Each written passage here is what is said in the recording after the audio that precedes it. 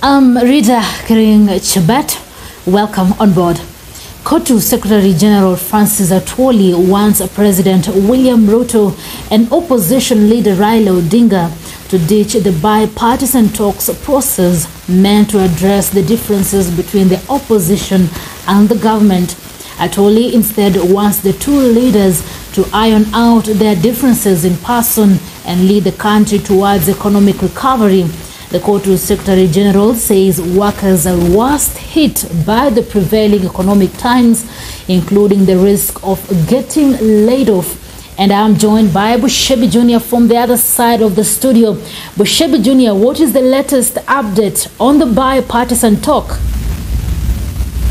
All right, thank you so much, Rita Chebet. Of course, we are talking about the bipartisan talks, and Kenya Kwanza bipartisan team has accused the Azimio side of frustrating the talks by placing unnecessary roadblocks on the way. The team led by their chair, George Murugara, have claimed Azimio is looking for excuses just to scuttle the talks. And Murugara said there are urgent issues like the Independent Electoral Boundaries Commission that can't be held in abeyance for too long because the Electoral Commission needs to be put in place. And Murugara also said he will be writing to his vice chair Otiende Amolo, who he accused of suspending the talks prematurely. Seems like the bipartisan talks is not actually dead.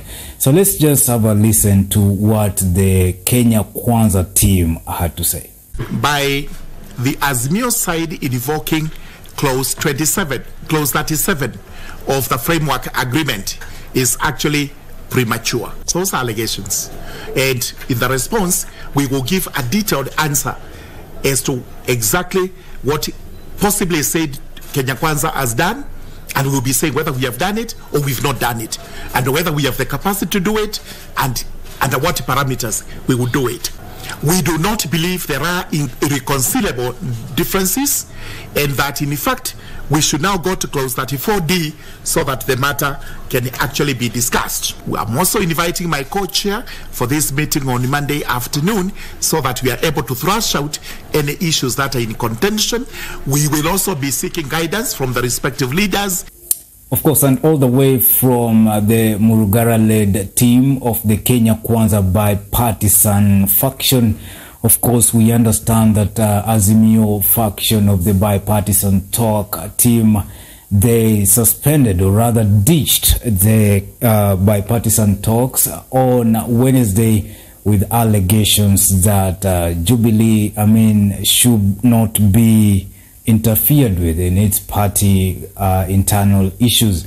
And they accused even the registrar of political parties and the Ritu of interfering with Jubilee Party internal affairs instead of strengthening democracy. The Azimio side claimed that the ORPP, that is and the Ritu, was being used by state to frustrate democracy, making it one of the reasons as to why they had to call off the bipartisan talks. And it is something that Kenyans are looking up to see whether it will take effect, whether things will change sooner and bipartisan talks will continue.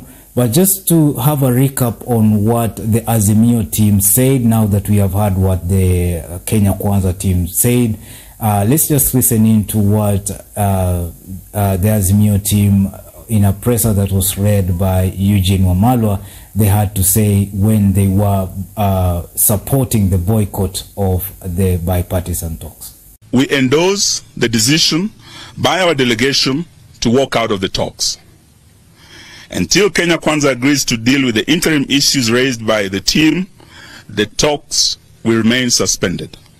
The meeting resolved and has given authority to our team in the bipartisan talks to issue a notice of dissolution of the talks in the event that Kenya Kwanza will not publicly accede to the interim measures within 6 days in line with the provisions of the framework agreement. This notice ends on Tuesday next week. Thereafter, the Azimio coalition will communicate our next course of action at our PG. Next week, all Jubilee Party members of Parliament who have crossed the floor and joined Kenya Kwanza must go for by-elections. Those who hold their positions by virtue of their nomination by Azimio must have their nominations revoked. The Registrar of Political Parties, Mrs. Anne Deritu, must leave office in view of clear manifestations that she has been co-opted into partisan and illegal schemes by Kenya Kwanza to cripple instead of protecting political parties. Anne Deritu no longer enjoys the confidence of her clients, who are political parties, and whom by her mandate she is supposed to strengthen, not to weaken as she is doing. The Azimio will do everything possible to protect its affiliate parties from these heinous attacks. We ask all Kenyans to join us in protecting multi-party democracy, for which many Kenyans lost their lives. Deliberately, they have no clear direction from Mr. William Ruto on how to proceed. The destabilization of the Jubilee Party is a do-or-die agenda, sponsored by the highest level of Kenya Kwanza leadership, whose aim is to ensure Kenya Kwanza obtains a super majority in Parliament and amends the Constitution, removes presidential term limits, abolishes devolution, and removes the independence of constitutional commissions and place them as part of the presidency.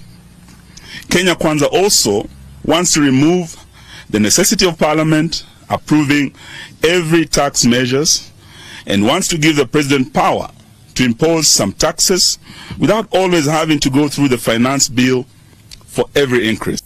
All right, Reader Chibet, as you can see, it's quite a tussle here and there, but something that is expected in during negotiations. But somehow, to finish off my report, I will just talk about what Kotu Secretary General Francis Atwoli has said concerning the same matter, and he is of a different opinion that there should be no bipartisan talks, and bipartisan talks are, it's just an unnecessary venture. He is suggesting that President William Ruto and former Prime Minister Raila Odinga should come together and have a one-on-one talk, so that they can be able to make the country go forward, even in terms of economic crisis. Remember, right now, the shilling, Reader Chibet, has lost its value by almost 30%, meaning that the high cost of living is going up.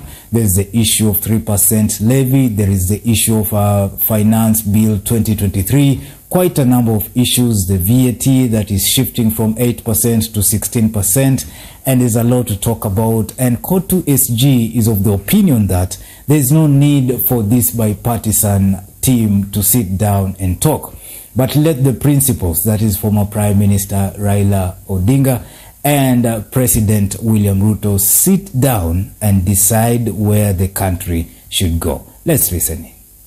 Halina maana yoyote, ni juu ya Mheshimiwa Raila Odinga, William Samoei Ruto kukutana watu wawili, waangalie ni njia gani, because they are stakeholders katika hii nchi, ni viongozi kivyao.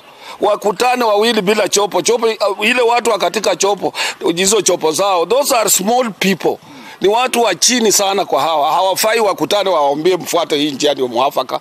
They can find a solution when the two meets. All right, Reader Chibet, that is Francis Atwoli speaking there, and that will mark the end of my report concerning the bipartisan update. And back to you, Reader Chibet.